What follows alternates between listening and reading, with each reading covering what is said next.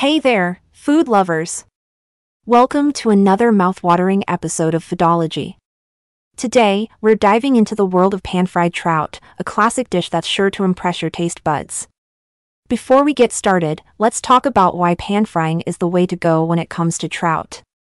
First off, it's quick and easy. We're talking 8 to 10 minutes from start to finish. Plus, pan-frying gives the fish a crispy, golden brown exterior while keeping the inside tender and flaky. Alright, let's dive into the recipe. Here's what you'll need.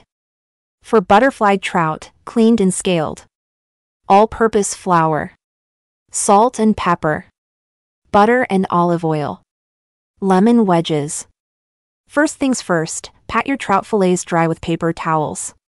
This step is crucial for getting that crispy skin we all crave. Next, mix some flour, salt, and pepper in a shallow dish. Dredge the trout in the seasoned flour, making sure to shake off any excess. This light coating will protect the fish from burning and give it a fantastic texture. Now, heat up a large skillet over medium-high heat and melt some butter with a splash of olive oil.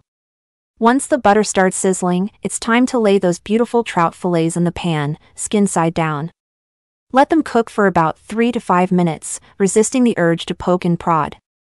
Trust me, the fish will let you know when it's ready to flip. When the time is right, use a thin, wide spatula to carefully flip the trout. Cook for another 3 to 5 minutes on the other side until the fish is golden brown and nearly opaque. You'll know it's done when it flakes easily with a fork. Just be careful not to overcook it, nobody likes dry, rubbery fish. Once your trout is cooked to perfection, transfer it to a plate and serve it up with some lemon wedges on the side. The bright, citrusy flavor of the lemon perfectly complements the mild, slightly sweet taste of the trout.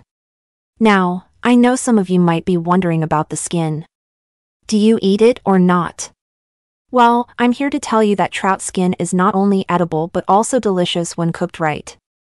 It adds a lovely crispy texture and a ton of flavor to the dish. If you're using fresh-caught trout, you might need to do a little extra work to get it ready for the pan. Don't worry, it's not as complicated as it sounds.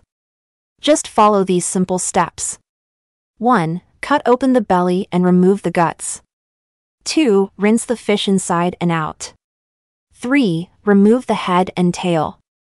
4. Butterfly the trout by cutting along the backbone and removing the rib cage. And there you have it, a perfectly prepped trout, ready for pan frying. Before we wrap up, let's talk about storage. If you have any leftover fried trout, you can keep it in an airtight container in the fridge for up to 2 days. To reheat, just pop it in the oven, air fryer, or even the microwave.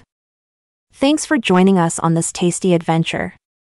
If you found this video helpful, don't forget to like, share, and subscribe for more insightful content.